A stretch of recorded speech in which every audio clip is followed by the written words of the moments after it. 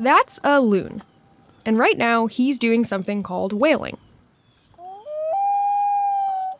But this is probably not the first time you've heard that noise. Here it is in the movie 1917, as they enter the enemy trench. In the third Harry Potter movie, as they climb out of the Whomping Willow. In Rick and Morty, when Rick uses his intergalactic toilet. You'll find it whenever a scene needs to feel a little moody. They feared it. Or eerie. Or just remind us that we're in the great outdoors. This specific bird call is all over movies and TV shows, but it really shouldn't be.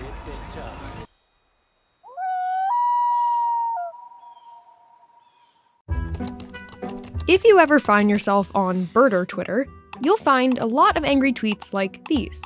Can someone please tell movie makers that loons are not, in fact, the only bird out there? Hello, I'm a nature scene in a movie. Doesn't matter whether it's habitat appropriate or not, I'm a common loon call.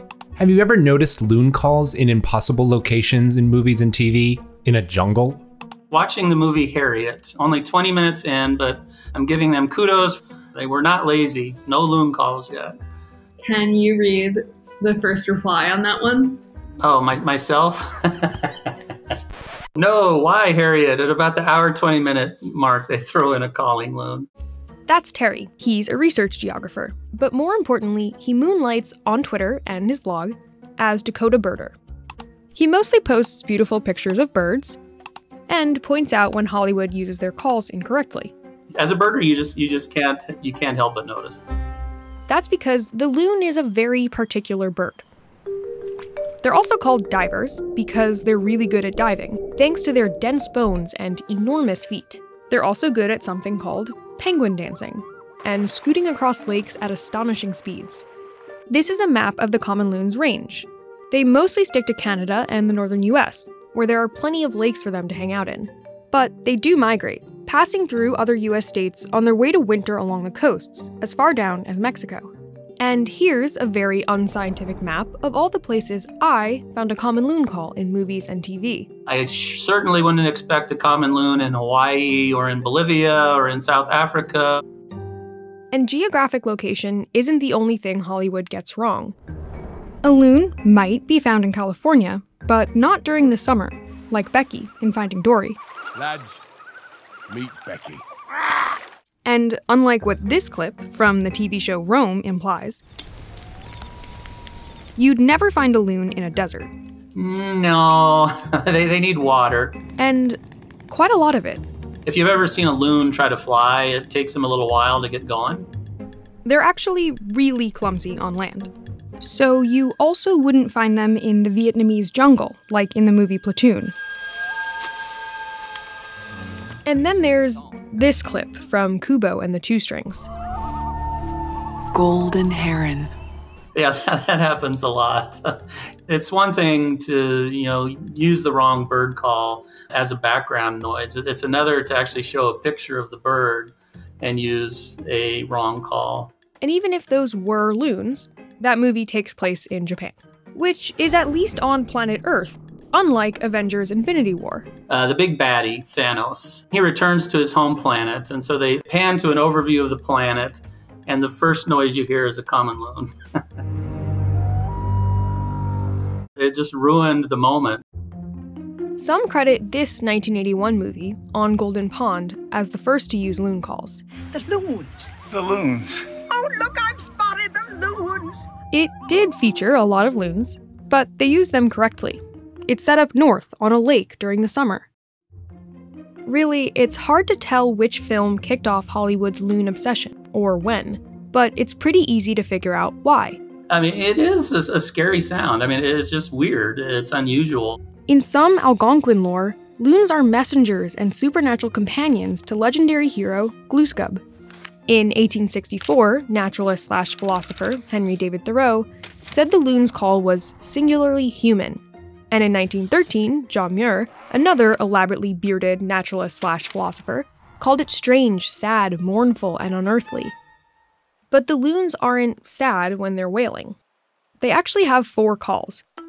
There's the hoot, the yodel, the tremolo, and the wail. These two are both used during stressful situations, when another bird is overstepping his bounds, or when some other threat is looming. If a loon ever looks at you like this, you should probably back away. The hoot is mostly for chatting to fellow loons up close. And the famous wail, it's basically just the loon equivalent of a game of Marco Polo, a way of saying, hey, where is everybody? But to human ears, even the calmest wail sounds remarkably melancholy. I'm no musician, so I enlisted a few of my coworkers to help explain why, like Dave, who's editing this video, and Charlie, who hosts the podcast Switched on Pop, as well as Vox's creative director, Joe, who sent me this video of his interpretation. Now let me show you what it looks like in Melodyne. They helped me turn the loon wail into one of these, a chart showing pitch over time. In this section, you can see that the loon makes a jump between two notes.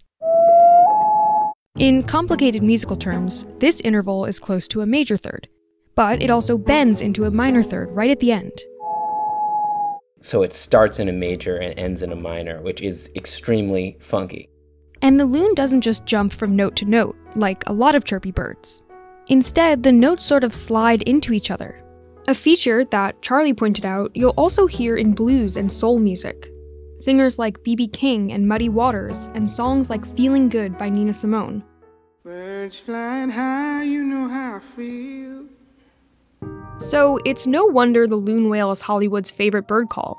It's a shortcut to a feeling, enhancing a moment's melancholy, or tension, or sheer remoteness.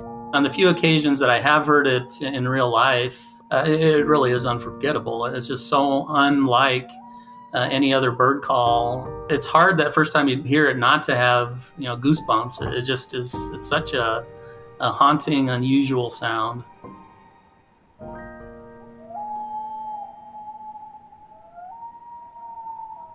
There is a lot more to learn about loons. They return to the same lake year after year. They do this weird foot waggle, and nobody knows why. And they carry their cute, fluffy babies on their backs. And their populations are dwindling due to pollution, human disturbance, and climate change. According to one model, the loon is on track to lose about half of its range by 2080. If you want to learn more about loons, or what you can do to help protect them, I've linked some organizations devoted to their conservation in the description of this video.